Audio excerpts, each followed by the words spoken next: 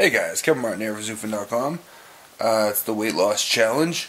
I could finally stand on the scale after 2 weeks because of my gout.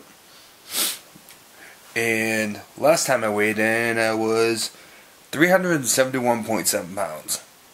Now, having gout for a week and basically just being able to hobble to the bathroom, that was my exercise for the week. Because I haven't bought any weights because I'm waiting until I move. But I thought I was going to be up a few pounds. The good news is I am at 369.3. So, still fat, but going in the right direction. Now my knee's better. That's completely better. And my gout's gone. I'll be able to hopefully drop a ton of weight. So, things are going well. I'm excited. Actually feeling good. Because it's such a relief being able to get out of bed, just be able to walk normal.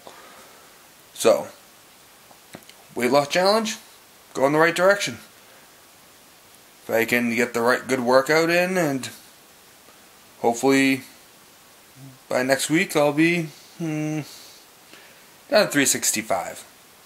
That's a reasonable goal. So, wish me luck, and hope you're having a great start to the week. Peace.